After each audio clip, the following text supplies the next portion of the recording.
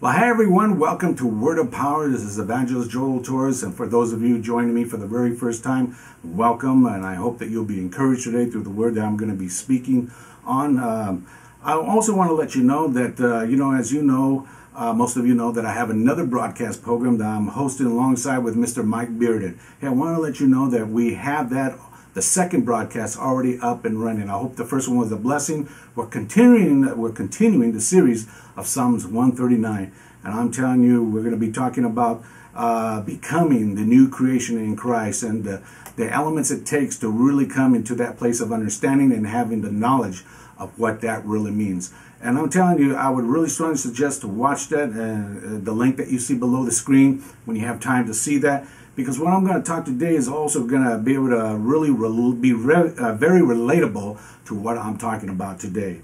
Well, today is called When He Laid His Eyes on You. What is it that God has seen, that He saw in you when He first laid His eyes upon you? So we're going to talk about that and the different aspects of that and the perspective of what God sees and what He continues to see and what He's doing about what He sees. Okay? So I want to just encourage you.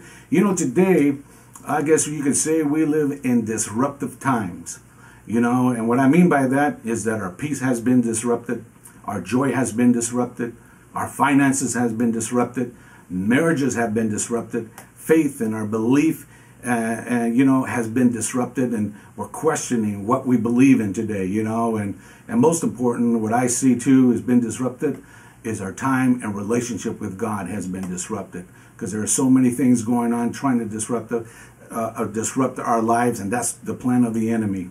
And today people are looking for something trustworthy. They're also looking for something that will give them verification as to what's next, what's the next thing that they do to help their lives. How do they pray?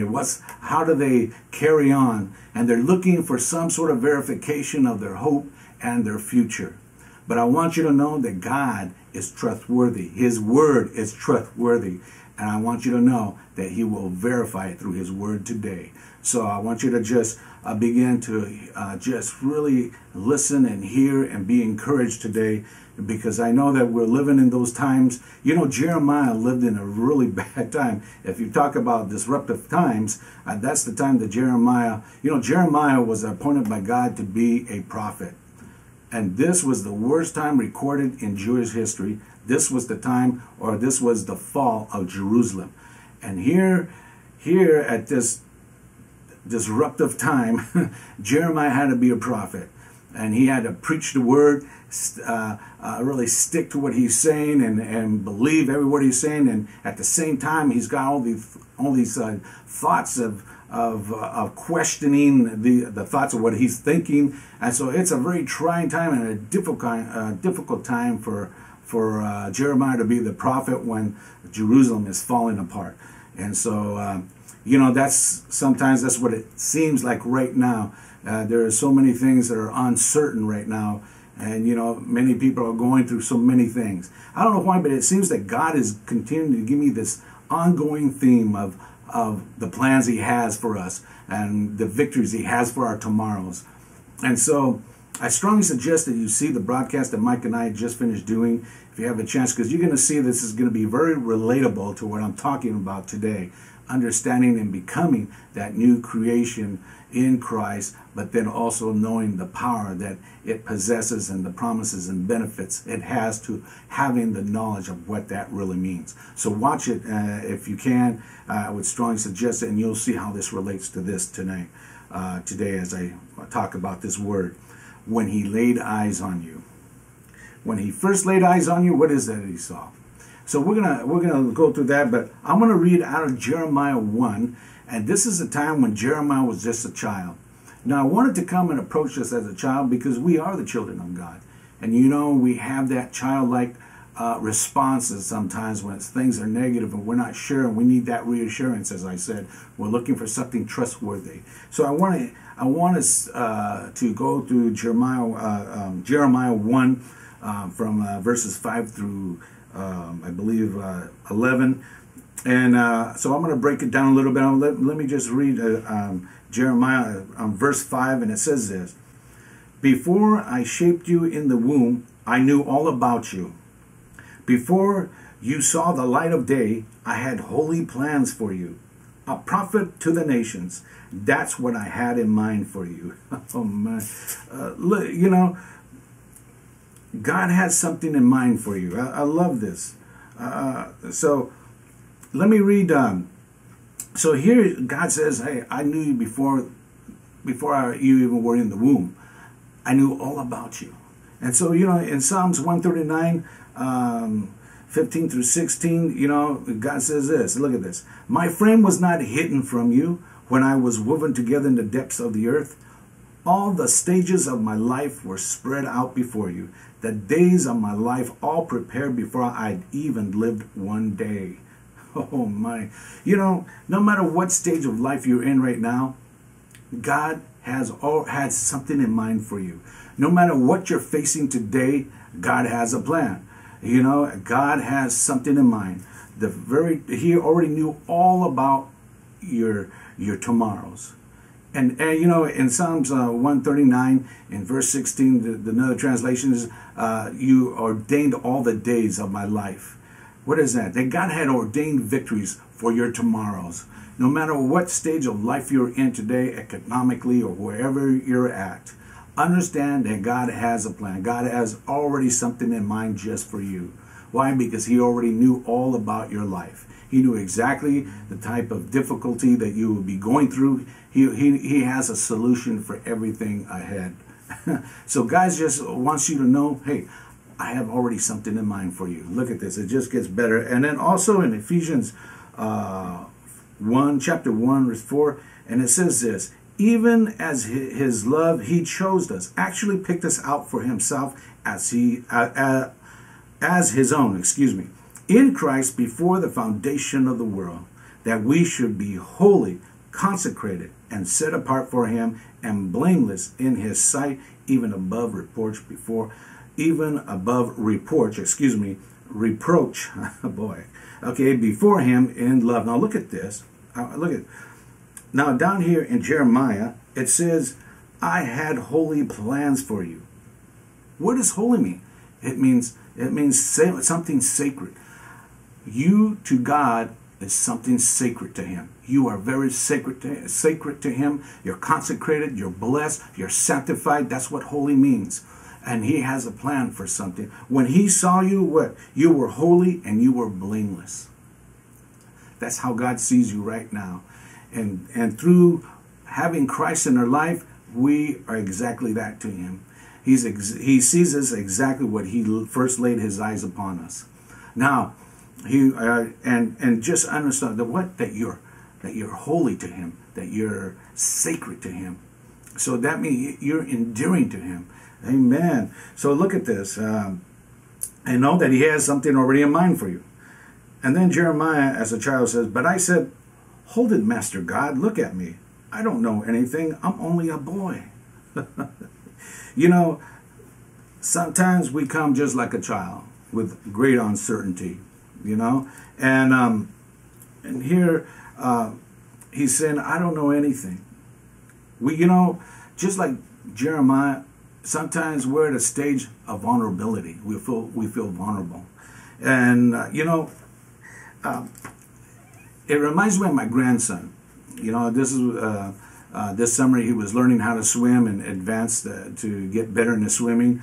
And there were times through the lessons, and at times I'd be in the pool with him, kind of reinforcing those things he was learning how to put his whole head underwater, not just up to his eyes, and I go down deep, you know.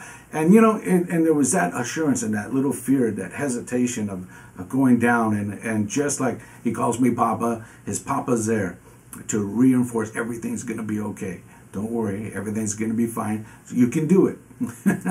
Look at what God says on that. And you know, my grandson took on that as being a word of being trustworthy. And when he began to do it more and more, the verification that he could do it was right there, because he trusted Papa. And we need to trust our Papa. We need to trust our Father in heaven, and that's what God exactly wants to. Look what he says to Jeremiah in this next set of verses. And he says, God told me, don't say I'm only a boy. I'll tell you where to go, and you'll go there. I'll tell you what to say, and you'll say it. Don't be afraid of a soul. I'll be right there looking after you. God's decree. Oh my gosh. Praise God. You know, sometimes we're unsure of our direction. And just like Jeremiah, as I said, God is reinforcing, hey, don't worry, I have you covered. I'm watching you. My eyes are upon you. Now, talking about that, let's go to Jeremiah. Let's see, what do I have here? Yeah, Jeremiah 1:11. Look what he says here. The word of the Lord came to me, saying, Jeremiah, what do you see? And I said, I see a branch of an almond tree, the emblem of alertness and activity blossoming in late winter. Then the Lord said to me, you have seen well. I am alert and active, watching over my word to perform it. Oh, and I like what the Message Bible says at the very last verse in 12. It says, and God said, good eyes, I'm sticking with you. I'll make every word I give you come true. Oh my God. Understand that God's word is on you. What is he watching? He's watching the word. The very word that he gave. The very word that he spoke over you, over your life. The very word that he spoke over your tomorrows. He's watching. And he'll make sure and to perform, and he's going to be alert. He's on the case over your life. Okay, he's on the case, and he's watching with great alertness, and he's going to perform that word to ensure that it comes true, that that you fulfill what he designed you to do. Know that God designed you to win. Know that God designed you to be more than a conqueror. Know that God designed you to be the head and not the tail. Oh, amen. And so God is watching what? His word, the word that he spoke over you. Now let's reinforce this with what's next in these last couple of verses in Jeremiah 9 through 10. And look at this. So let's see. Let me read it. Oh yeah. God reached out, touched my mouth, and said, look, I've just put my words in your mouth. Hand delivered. See what I've done? I've given you a job to do among nations and governments. A red letter day. Oh, a red letter day. Oh my gosh. You know, so God is working. He's moving. He's given you that word. He's hand delivered it. He's personally hand delivered the word in you and put it in your mouth. So God has given you the power to speak into your circumstances.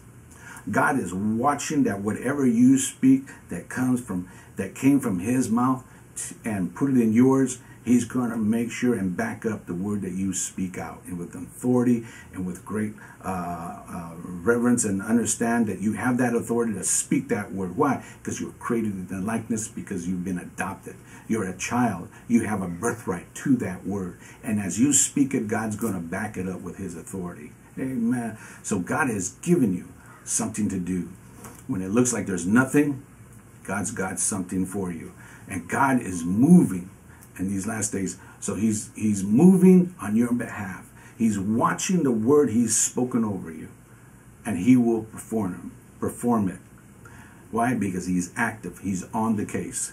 Amen. Praise God. Now look at this in Proverbs chapter 2, verse 6 and 7. It says, for the Lord gives wisdom, and from his mouth comes knowledge and understanding.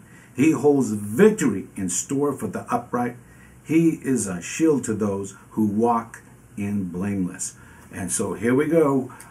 In Ephesians 4, we see that what God first, when he laid his eyes upon you, you were holy and blameless. Amen. God is watching with great intent. And know that God has given you his word. He hand delivered it, and it's going to be a red letter day. I mean, when you see the red letters in the Bible, when you read it, it comes directly from the mouth of the Lord. And you're speaking the words that he will speak into the mountains that you face. And he's given you that inheritance of the power of his word. and so that your tomorrow will be something of great victory. Amen. So, oh, praise God. So understand that he's got victory in store for you. So he's already ordained the victories for your tomorrow. Amen. And in Jeremiah 10, look at this. 1:10, look at this, what it says. He says, see, I have this day appointed you to the oversight of the nations and of the kingdoms, to root out and pull down, to destroy and to overthrow, to build and to plant. Oh my gosh. So what is God saying right here?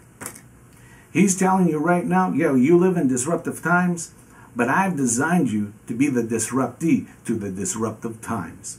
Oh, amen. Well, I love what it says here. Look at this this other interpretation from the Message Bible. It says to pull up and tear down, take apart and demolish, and then start over, building and planting. Oh, sometimes God has to put us in a place where everything gets leveled. And then God says, now let's start with the real plan. Let's start over, let's start building and start planting. Amen. And why? Because God has given you the authority to pull down the strongholds of the enemy and to destroy things and demolish the works of the enemy. And the things that has come against you, God has given you authority. What? To be more than a conqueror. To be, as I said, the head and not the tail. Amen. To be the overcomer and to overtake in Jesus' name through his word that he had delivered to you. What? For you to become the disruptee in the disruptive times that we live in. Amen. Amen. Well, praise God. I hope that this has been encouraging to you. I just want you to just take what I've said today. I want you to just meditate in it. The word says Selah. Meditate in it and get it in your spirit and just receive it and know that God is watching over you, because his word is attached to you, and he is active, and he is on the case, and he will perform the word that he has already decreed, because he has his eyes on you. Amen. Well, God bless you. I hope this has been encouraging. Please be sure to send in any prayer requests at jtorresministries@msn.com. And please subscribe to our channels and any website that you see. And I really want to just emphasize to watch the broadcast that Mike and I put together on what's he been telling you lately. I'm telling you what I've just spoke about today will also just really coincide what I'm saying and really just broaden the vision in you that you need, and to bring great encouragement and understand that you can be the disruptee during these disruptive times.